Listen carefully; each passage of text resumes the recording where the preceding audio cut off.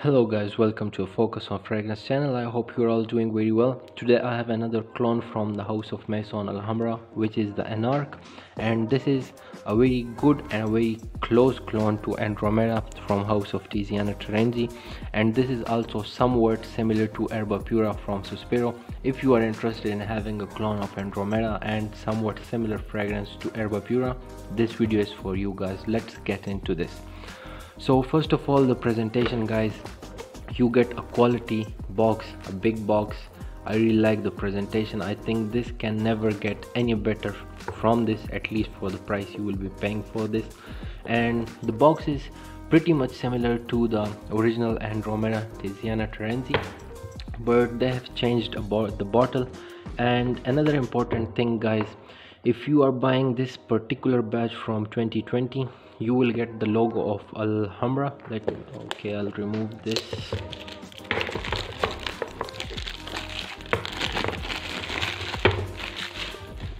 Okay, so the 2020 batch, the logo is just Alhambra, and the 2021 and 2022 batches have the Maison Alhambra logo, so keep that in mind. And the box is pretty much well made, hard cardboard, and if you just put a name of Tom Ford over here or Dior, people would literally buy this for $300 and $400, and it is really worth it. So let me spray it on, and before spraying it on, the box is pretty much similar to the Andromeda, but they have changed the bottle, and the cap is also like Andromeda. This has the motif design on the cap, not as much detail as the Andromeda, but still it is good enough. And the same design here on the box, and they have kept this golden type of a theme all over on the box, the inner line, this golden tussle, the golden cap, and the golden juice color, which I really like. So first of all, guys, as much as I have done my research on all the websites, the notes for this, they've just took the Andromeda's notes and put it here, calling them their notes. So we will test it out, how much this is true. I will tell you guys what can I get from this. So I'll spray it on, guys, and I don't even want to spray it, but I'll spray it. I don't want to spray it just because I'll tell you, wait. The sprayer is a really good sprayer on this. It just squirts out the juice. Oh my god, guys. So I have sprayed this here, guys, and even if I come here after 24 hours, if I come here after 24 hours in this room, I would literally smell this in the whole room. This is a room filler, a beast perfume, guys. So the notes, guys, from all the websites, they mention this has the ylang in the top, with water jasmine, bergamot, and grass. In the middle notes, it has the peach, pear blossom, white heliotrope, violet leaf, damask rose. In the base notes, it has the cashmere wood, ebony, amber, coconut, tonka bean, vanilla, and sugar. So I have sprayed this on, and I will tell you guys what I can get from this. So, guys, in the opening, it has a fresh ylang, that rich floral, dirty, a bit sour, with the freshness of water jasmine, and bergamot is giving this the citrusy, crispy citrusy vibe, with the grass, which adds that fresh green smell. So in the opening, guys, this is very fresh and green, and the fruity notes, guys, are in the heart notes, with the pear and the peach and pear blossom, but this is more of a pear to me than a pear blossom, guys, because this is really fruity. And the floral notes of lily are pretty much in the background. I can get the heliotrope. It is giving it that sweet vanilla like of a touch. I could really not trace the violet leaf, guys. I don't know why, but the damask rose is here, which is pretty much unisex. I think any man could wear this rose easily. And This is not as much floral as much as it is sweet and airy, guys. And the rose and all the notes, guys, I'll tell you, like, this water jasmine is making all the floral notes very. The rose is gonna be, you're gonna be like watery rose, watery lily, some watery heliotrope. The water jasmine is creating like a lot of watery, some aquatic type of a vibe. So as this goes to the base notes, guys, the dry down, what can I get from this? So in the dry down, guys, they say this has cashmere wood, but I would say more of musk than cashmere wood. This has lots of musk without the woods, and this is pretty much similar to the Anarch I Am White, if you guys have checked this out. But this is not fruity, it is very musky. This one is really fruity, so the muskiness is just like the Anarch I Am White. I couldn't really get the woods in here in the dry down, and the ebony wood, I cannot really trace it at all, guys. If you have tried this, do tell me in the comment section below if you guys could trace any woody accords from this. Also, I cannot get the amber note, but what I can get in the dry down is the coconut, but it is more like of a coconut oil or a coconut shower gel than a pure coconut. And the sweetness, I can get the smooth vanilla with lots of sugar and some little bit of tonka bean. So overall, guys, how does this smell? Well, starting with the freshness, this gets fruity, and the floral accords are pretty much unisex, and in the background this is gonna be like a very much sweet and fruity, and in the last it's gonna be floral. So the dominating notes in this, guys. And another thing, guys, in the dry down I can get some little bit of ambergris. If you have used this, do tell me in the comment section below. I get that ambergris type of a note after 2 to 3 hours. This makes it kind of aquatic, but it doesn't mention any ambergris, but I can get some. The dominating notes are the ylang ylang, water jasmine, peach, pear, the damask rose, vanilla and sugar.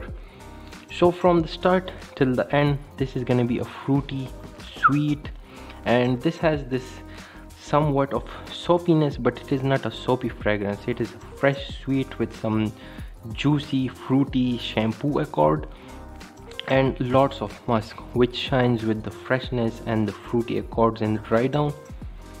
So this is a very good fresh fruity fragrance with beast performance, and literally I can say this can even beat the original Andromeda in performance.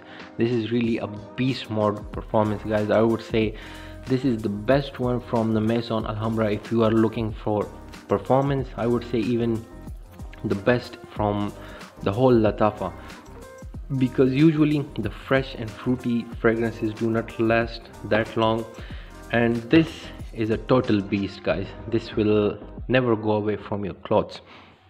So what can I tell you guys more? The main accords for this, guys, this starts fresh, gets sweet, fruity, then floral, gets green, and in the dry down it is very musky. So for the age, guys, who can wear this? Any age can wear this easily, because it is very fresh, very fruity. I would say from age 15 up to a 40 age can easily wear this. This is so fresh, so fruity. For the seasons, guys, best for the spring, summer and fall, and currently I have tried this in the winter and it really does perform even well in the winter time. So in the extreme winters it does even perform in that. This does not have any accords, any strong bass, but still it is so long lasting, such a beast performance. It did give me a good performance even in the winter times. So the unisex, guys, this is definitely a unisex fragrance, but for me personally this is leaning more to the feminine side, but still any man could wear this if he doesn't mind the sweetness and a lot of fruitiness in the fragrance.